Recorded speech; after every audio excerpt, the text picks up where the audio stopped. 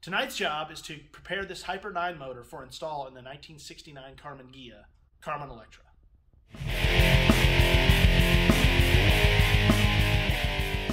The first thing we have to do is install the output shaft adapter, the bell housing adapter, the pressure plate, the flywheel, and the clutch. So the first piece we need to install is this spacer ring. This ring's job is to position the output shaft adapter and the clutch at the right depth for the bell housing. It just slides on. Next thing is this output shaft adapter. It has a 1/4 inch key. Just slides in there. Then we put this on. And it's important to get this on straight. So what I usually do is just kind of get it there. I'll tap it just a little bit. Now I'll use this tool I made, just a piece of flat stock with a hole drilled in the middle. A piece of all thread.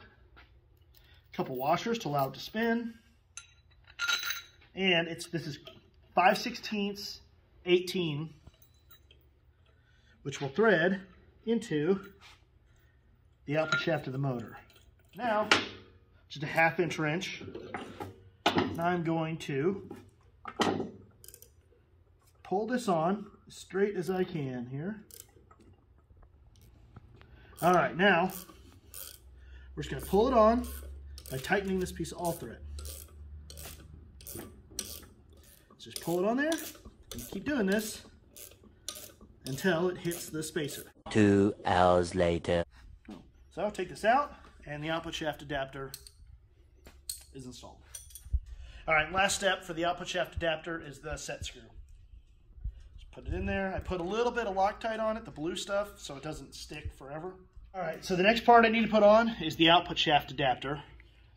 This piece is what adapts the motor to the transmission bell housing.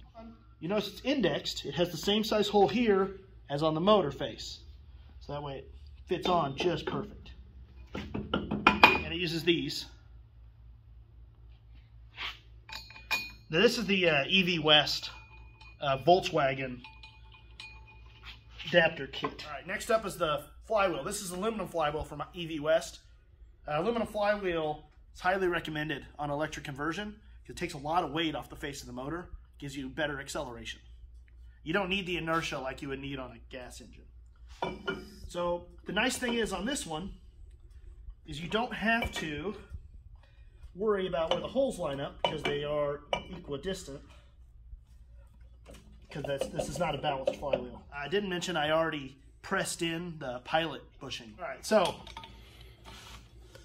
I am tightening flywheel bolts. Next, we're going to install the clutch disc and pressure plate. So we'll use a clutch alignment tool through. The clutch alignment tool lines the clutch up with the pilot bushing.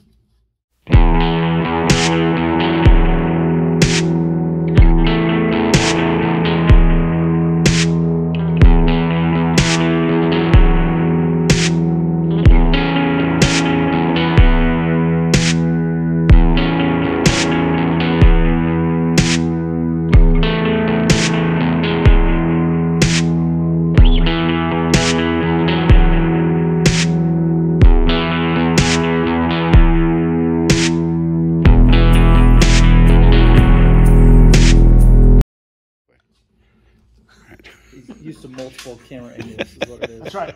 And on today's episode of Dissrepair.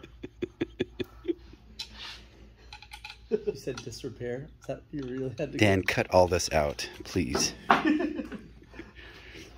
right. On today's episode of Dissrepair, I proved that I actually don't know what I'm doing.